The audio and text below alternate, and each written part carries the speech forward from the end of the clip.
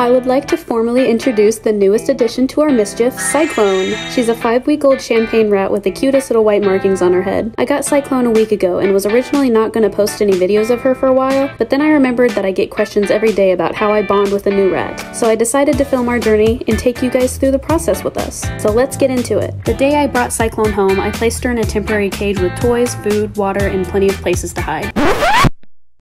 My money don't jiggle jiggle, it folds. I like to see you wiggle wiggle, for sure. She's itty bitty and will hopefully only be in this cage for around a month, so this temporary smaller cage is just perfect for her. I also make sure to put her in a separate room away from my other 2 rats, as Cyclone will need to be quarantined for 2 weeks to avoid any possible sicknesses being spread around. For the first 2 days, I always leave new rats alone completely. It's important for them to get used to their new surroundings without any added anxiety or pressure. I don't try to touch them or get them out of their cage, but I do make sure to walk by the cage and talk to myself just so the new rat gets used to my voice and presence.